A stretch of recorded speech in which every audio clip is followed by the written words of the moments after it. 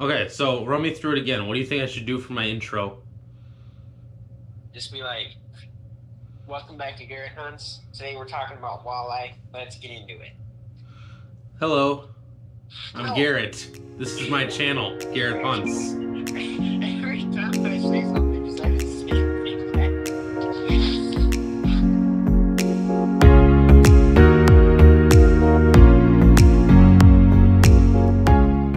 Welcome back to Garrett Hunts. Today we're going to be talking about walleye and how you can use their unique traits against them.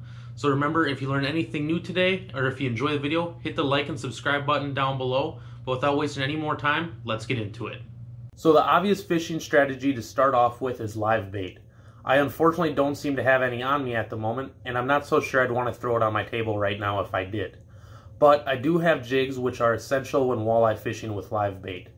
Common baits for walleye fishing are leeches, night crawlers, and minnows. That may sound simple and straightforward, but there is more to learn and take away from that than you may think. When most walleye fishermen use leeches, they're using ribbon leeches. Very, very few lakes or rivers with walleye have ribbon leeches. On top of that, walleyes generally hang out around drop-offs in deeper areas, making it that much harder for them to ever develop a taste for night crawlers or leeches after a hard rain washes them into the water. So what's the takeaway? Walleyes are very curious fish. Despite them not knowing what exactly they're looking at, they still won't shy away from taking a bite. In fact, there are many fishermen that believe using a bait not native to the body of water you're fishing will improve your chances. 90% of leeches you'll find in a bait shop are ribbon leeches. Night crawlers can be bought just about anywhere, and minnows work for just about any fish. So next time you're out walleye fishing and not having any luck, think of what the walleye there may already be preying on and try switching it up. Seeing as I already have the jig heads out, let's talk about how a walleye sees. The first thing anyone notices on a walleye is their eyes. Why are they gray? Walleyes have an extra layer of reflective pigmentation over their eyes that intensifies even the smallest amount of light in any kind of water, no matter how dim. Now this doesn't mean they start going blind in shallow or clear waters. This is purely a predatory advantage walleyes have over any other fish nearby. So how can we take advantage of this? Well, because walleyes can see light colors so much better, we can be sure that we're using lighter color lures and jigs. Walleyes see bright oranges and yellows better than any other color and struggle the most to see dark colors like purple or blue. The jig heads I have on screen right now are in order from hardest to see on the left to easiest to see on the right. This will come in very handy when fishing with live bait or using plastics. Walleyes tend to bite most as the sun is setting and the light is quickly diminishing. It allows them to use their unique eyes to their advantage over smaller fish. But now that we understand how it works, we can turn their advantage against them. So now that we have an idea of what they're biting on and know what color lures we should be using, we need to know when our window of opportunity is. As I said before, walleyes tend to bite most when the sun is setting and the light is dimming into night. Well, that gives us a good time of day, but what days should we be out there fishing? If we're looking for a time of year, then your best bets for catching walleye will depend on where you live. If you're fishing anywhere that would be considered south of Minnesota, then your best bet would be fishing in May. If you're fishing anywhere that is north of the Minnesota-Iowa border, then your best luck will be in June. Can we get even more specific than that though? We sure can. We just learned that walleyes have a very unique sense of vision that they can use to their advantage.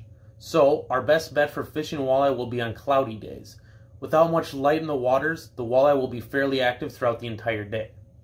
Temperature will also play a big factor on what days you'll have the best luck. Walleyes favor water temperatures between 55 to 75 degrees. When the water temperature gets below that mark, it slows down their metabolism and they are fairly inactive. When the water temperature starts to rise over the 75-degree threshold, they move to deeper waters to stay cool and continue hunting. So, mark your calendars, check the weather, and watch for water clarity, because when walleyes have the edge, so do we. Now, let's talk about what we can use for walleye fishing when we don't have live bait. As I said earlier, jig heads and plastic tails still work well, but I've talked about jig heads enough today. The good news is that we've already covered most of the information you'll need to select a lure, because with little to no surprise, color will be the biggest factor, and we've already established that brighter colors will work best. The key thing to know now is how deep you want to fish. This will all depend on temperature, which we also discussed already. Generally speaking though, walleye like to hang out near drop-offs, so you'll want a lure that can get down into their sight. Crankbaits and jerkbaits are obviously contenders here and will work just fine, but spoons will work just as well for walleye too. We also talked about how walleyes are very curious fish and they won't shy away from biting at something they don't recognize. So don't shy away from those mimic minnows you've been saving in your tackle box. In short, there is no holy grail lure of walleye fishing, but we have already covered almost all of the vital information in selecting a lure. Know what color you should use, know how deep you want it to go, and most importantly, know where and how to use it.